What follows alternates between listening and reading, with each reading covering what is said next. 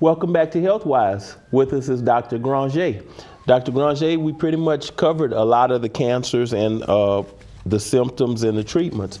Let's talk about some of the other surgeries you do, like gallbladder and appendicitis. What do people exhibit that come to you with gallbladder problems? The patients that are referred to me, for example, with gallbladder problems, usually come to me with symptoms as, you know, doctor, I'm doing a lot of belching, I bloat, I feel swollen, I have pain in the middle of my stomach, it goes to my right side, into the back, and I've been having this. Sometimes I have bouts of nausea, sometimes even vomiting.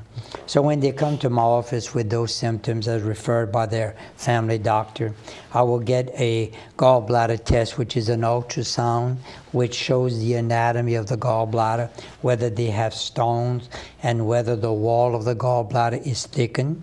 And I also get a HIDA scan, which shows me if the duct to the gallbladder is stopped up.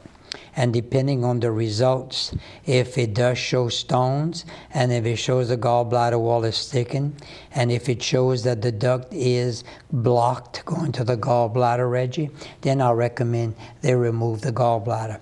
If all the tests are negative, then I recommend to the patient, we need to gastroscope them, look in their stomach, Reggie, to make sure I'm not missing something like a stomach ulcer, or ulcer in their esophagus. And as I informed you at the beginning, in 1991, in February, I did the first 20 laparoscopic gallbladder surgery in St. Landry Parish. And as a result of that, training with Eddie Reddick in Nashville, the man did the first 150 in the United States, and his technique was beyond reproach. An excellent teacher and an excellent man to teach doctors. And in regards to the symptoms for an appendicitis, a patient usually comes to me and informs me that they started having a little nausea 12 hours before, Reggie. Then they started having pain around their navel, and 12 hours later, the pain is in the right side, what we call the right lower quadrant. We usually obtain a CAT scan to verify what we think it is, and the CAT scan will usually show an acute appendicitis. And as a result of that, you can go through their navel, Reggie, and remove that appendix through the navel.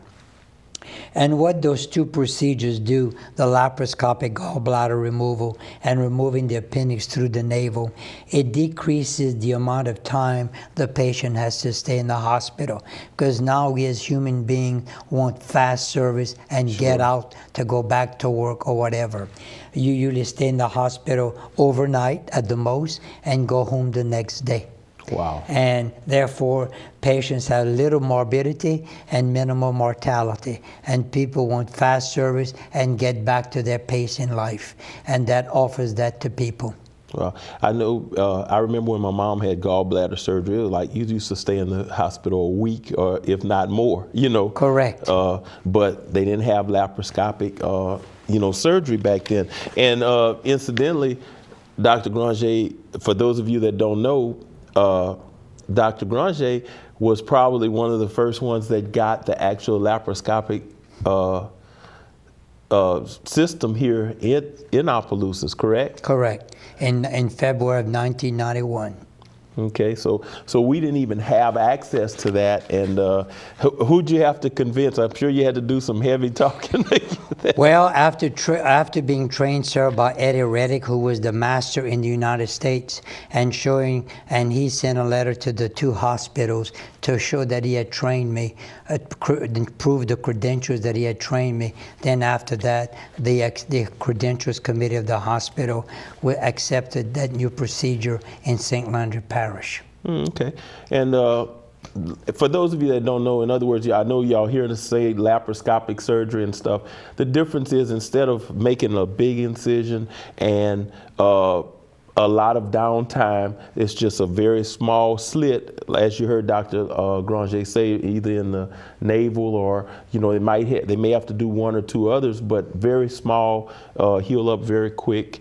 And it's amazing. They go in with cameras and, you know, can see, and I still don't know how they do it, but, you know, because I know I couldn't, but, you know, they go in and are able to do these surgeries, you know, like that. And the cameras and the resolution that has progressed since 1991, Reggie, is unbelievable.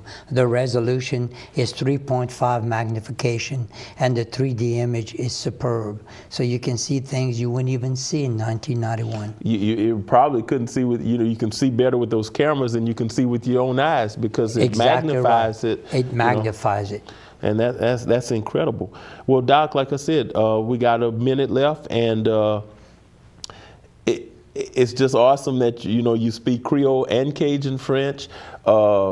It's also awesome that you came back to Opelousas, because a lot of times we lose our doctors, you know, once we get trained. We go to parts unknown, you know, and we don't come back. And it's just, I think it's very good that you did come back home, and we're very glad to have you, you know, and you've been here a long time, and I've been knowing you, and you know, it's been a long time since I've spoken with you, but I'm very well respected, and you know, I hear a lot of good things about you. So, Doc, it was glad to have you here, and come back anytime. Reggie, it's a pleasure to be with you today, sir. And thank you for joining us on HealthWise, and we'll see you next week. HealthWise is brought to you in part by Opelousas General Health System.